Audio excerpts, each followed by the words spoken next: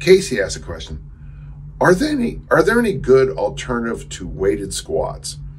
Details. I'm 45, extremely active, firefighter, paramedic. I train for fun, as we all do.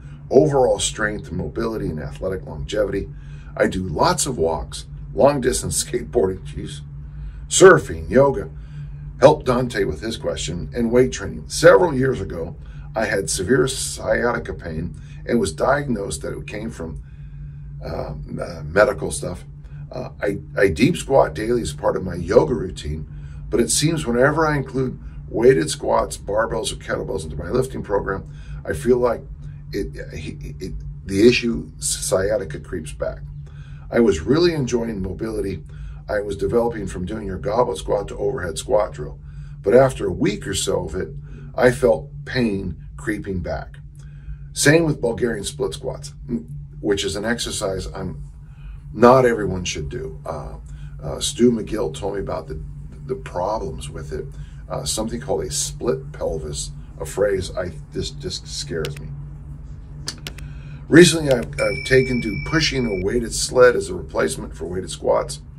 What am I going to miss if I just don't do squat with weights? Should you do weighted squats?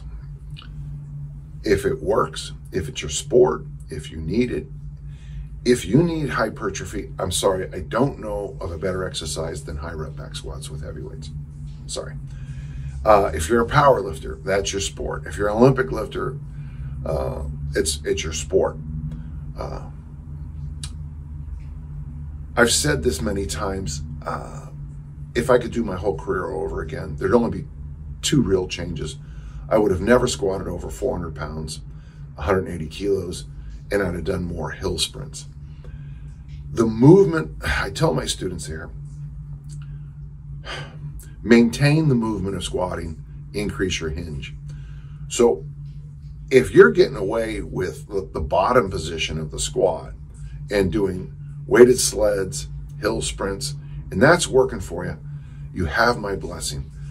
When I first started getting people to do the goblet squat, now, we're turning the clock back 2 decades plus now. One of the first things I came away with is, why was I working so hard in the back squat when you got this goblet squat exercise? And as many people, my students will tell you, and people who I train, that goblet squat with 24 kilos, and then you use a broomstick for the overhead squat, that drill, the goblet squat to overhead squat drill, 24 kilos and a broomstick for 8 reps, it destroys me. I walk away after that and I'm like, okay, that's a workout. So yeah, I think you'll be okay. I actually enthusiastically am encouraging you to stay on your path. And I kind of think that most people would find more benefits in doing what you're doing, running the hills, pushing the sleds, drags if you sled drags if you can do them, than smashing your face against the wall doing squats.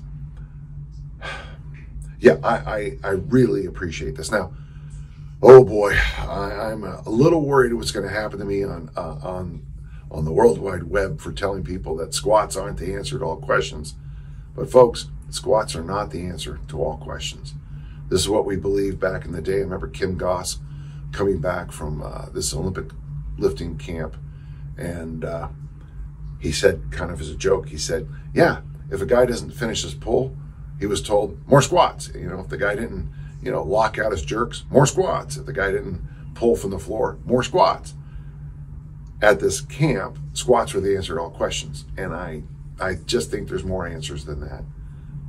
I enjoyed answering that question. Of course, now I have to deal with all the criticisms. I hope it works. I would like some feedback if you can keep that sciatica issue at bay a little bit, and I'd like to know if this helps. Thank you.